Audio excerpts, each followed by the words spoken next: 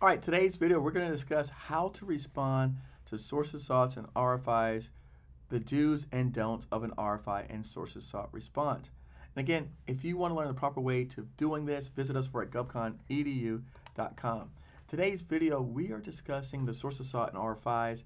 It's one of the common strategies that we teach in terms of how do you get ahead of the opportunity? How do you start having a conversation with the agencies in order to align your company, align yourself in a better position for upcoming simplified acquisition and or sole source opportunities, or just be able to be considered for a bid with that agency. So again, sources sought and RFIs. Let's go over here to our handy dandy website, beta.sam. And by the way, for all of those who've been knocking beta.sam, I'm starting to like beta.sam myself. I'm going to start off from scratch. So we're just going to click contract opportunities at the top. And we're going to do a little bit demo. By the way, I noticed something. Someone said to me that they don't have this download button on their screen. In one of my previous comments on YouTube, the reason why you don't have the download button, if you don't see that download button on your beta.sam, that's because you're not logged in. So again, anyone can use beta.sam without a login, but in order to get the download button, you have to sign in. So you have to create an account and sign in to beta.sam in order to get the download button. So for whoever asked that question, when we're doing our activities, that's why you don't receive it. Just a real quick reminder of sources sought and RFIs. We're not going to explain what they are, but I will show you in beta.sam today how you find them. So again, beta.sam, and we are looking at the type of notice. And it says here sources sought. All right, and we'll look at sources sought. And again, you could sort it by state or whatever you like category. So currently 13,000 sources sought. So we need to look at ones that are recent. I typically like to do the past week and hit filter. Sorry, that wasn't on the screen. So yep, I hit the past week and then I click the filter button. All right, and it gives me 461 results, which is great because now we know the fiscal year just ended in September. Now we're in October. When the fiscal year was ending, it was around 300 plus results. Now we're up in the 400s range. And I can tell you that I personally used the sources sought recently to land a meeting with a government agency on behalf of my, or not behalf, but because I did respond to the sources sought, I used that as justification to have a one-on-one meeting. And I did that just recently. So sources sought are a great way to kind of break the ground and start talking to these agencies because it's not a contract, it's not out for bid, so that means that there's no cone of silence and you have the right to be able to talk to them. Now, what's the issue? Why are we making the video? Well, um, here's an opportunity that I recently published discussing the request for information for incarcerated motivational speakers. And when I looked at it, they gave you a list here of things that they wanted you to respond to. So here's a list. Please provide detail these particular items. 1, 2, 3, 4, 5, 6, 7, 8, 9, 10. Right? And what's interesting is this. And again, we're making a video today because the reason why I make content is because someone has made this mistake in the past, whether it be me or someone in our community or someone out here in public has made this mistake. And the idea for me in teaching this is to help you avoid making these mistakes. And that's part of the reason why we make these lessons, right? Now, the issue is the government actually, and this is the first time I've seen this, which I love, by the way, they actually went and wrote a disclaimer here. And they all have these disclaimers. Let me just make sure I got it on the screen. Okay. And it says, and they all have the disclaimers. It's used for information purposes. It's not request an RFP. It doesn't mean that you're going to get a contract. It doesn't mean that they're looking for unsolicited proposals. They're not going to pay you for this stuff. You incur your own expenses. Not responding to this does not preclude you from participating. So it tells you all this stuff because why? People have made all of these statements. People have done all of these things. People have tried to use this as a means for forcing the government's hand or turning the government's hand to get them a contract.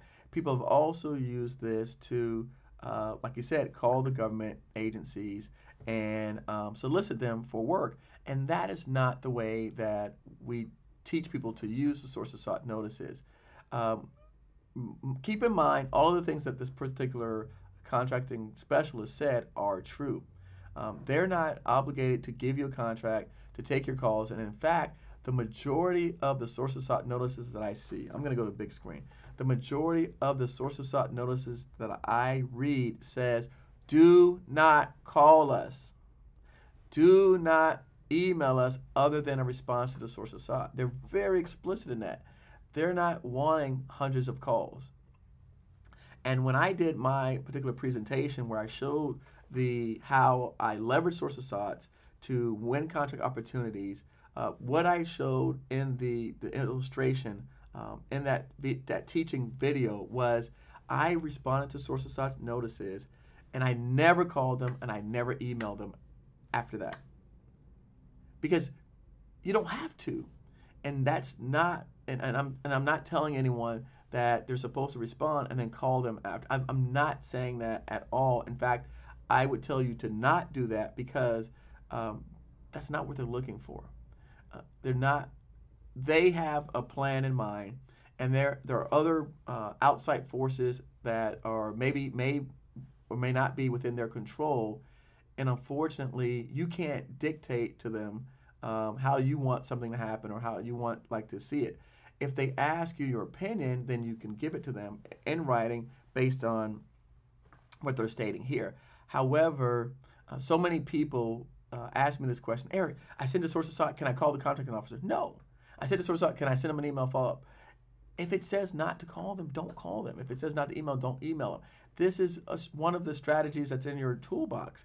Again, if you're doing 5 other things, you don't have to worry about being discovered, because the agency that you're targeting is going to discover you in one of these 5 or 6 methods that you're using to go after them. So there's no reason to feel desperate, and I really want to put this on there because I want my people, right? I want the people that are following me, that are learning from me, I want them to educate themselves so that you're not the ones out here making a lot of these silly mistakes. And this was the first time I saw a government agency do a really good job of explaining this. So I want to go over these things, and it says what should be included in your response, right? And what should not be included in response. And this was perfect. So here, do submit the requirements, assumptions, conditions, or contemplated approaches. They gave you 1 through 10. So you submit 1 through 10. Do not submit information that suggestions that encourage a new, different, or innovative approach that will result in a cost savings to the government. I was telling my son, I've always told Maria, if you can read and write, you can do government contracts. You have to follow instructions. You may go back and say, but Eric, but Eric, in some of your videos you said you can suggest to government a way in which they could do it. Yes, depending upon the type of project. Maybe that was IT, maybe that was a design project. Some of the sources sought and market research, yes, absolutely. They are seeking out ways in which to structure this. In this particular case, that's not what they're asking for. So you can't take and put a blanket assumption across all of the sources sought and all of the RFIs. You've got to read the instructions and make sure that you follow. This is your first test. Everyone out there, this is test number 1 of do you follow instructions or not. Do not submit technical documentation, white papers, or system designs. Why? If you were doing a sources sought response or RFI response to a new type of software implementation, they may ask you for a white paper or a system design, and you don't submit it, and they ask you for it. In this case, they don't ask for it, and then people submit it. And so, again, to me, a lot of these things make you look really silly because it's just following instructions. But Eric, no, but Eric, nothing. There's no buts. But means an exception. There's no exceptions. The government is very clear about their expectations, about what they're seeking, and that is all they want, and that's all you should be giving them. What should not be included in your responses? Proposals or offers. Who told you to give these people a proposal? Capability statement to other company market materials. Again, they're all different. The agencies are different. This is why I tell so many people, they go, I want to work with the Navy. excuse me, you have 22 different divisions of the Navy. Which one? Which Navy? Which branch? Which? I mean, Navy has people that do construction. Navy has people that do IT. Navy has people that buy products and services. So you have to be very clear about the agency, the entity, what you're looking to do, and then when you are approaching these things, follow the instructions. So this was very clear. Don't send your capability statement.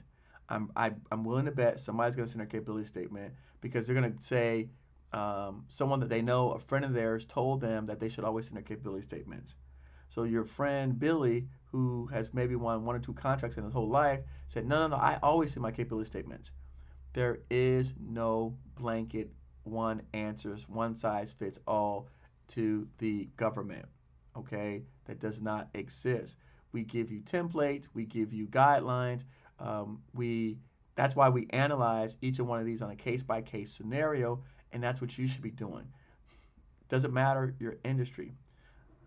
Do not submit requests to be considered for award or be notified for a future solicitation.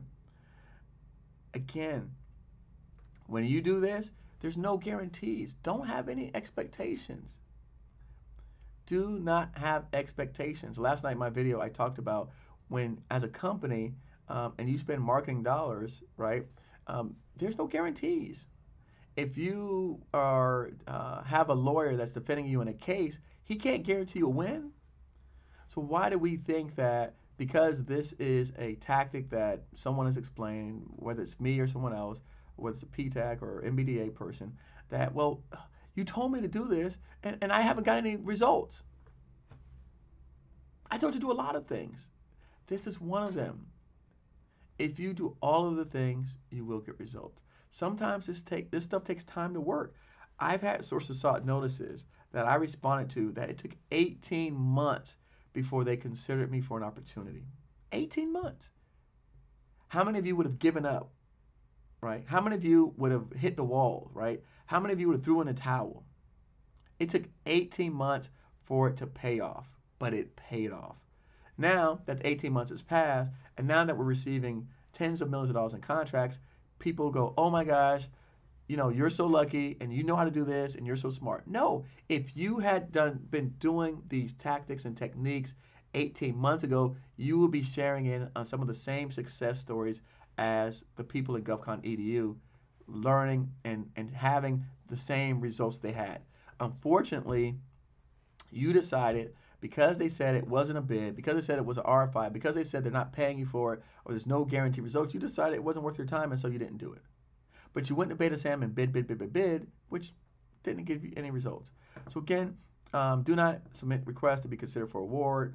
Do not submit requests to be added to a mailing or distribution list.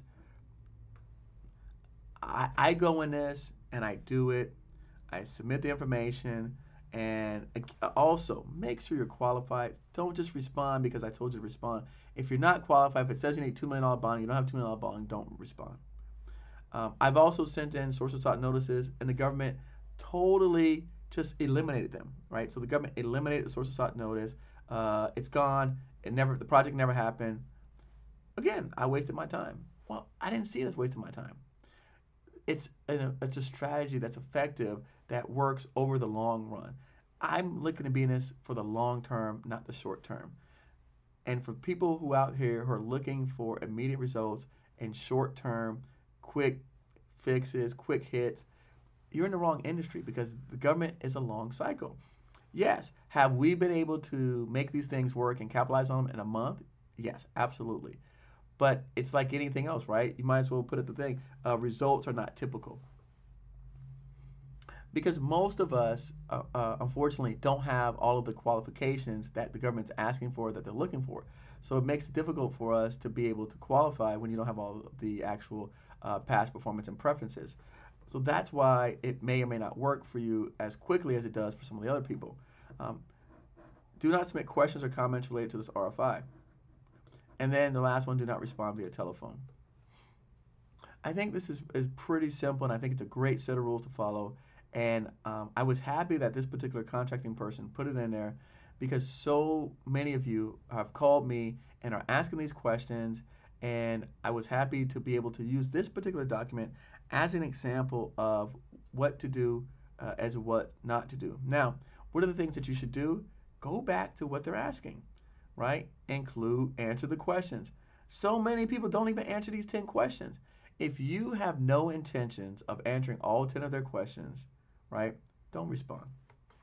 I'm telling you now, don't respond. Um, I would not, it serves you zero benefit to half respond. Eric, I know 5 of the answers out of the 10. Don't respond. Don't waste your time. You're not serving yourself any good. You're not serving this particular contracting person any good. You're wasting everyone's time.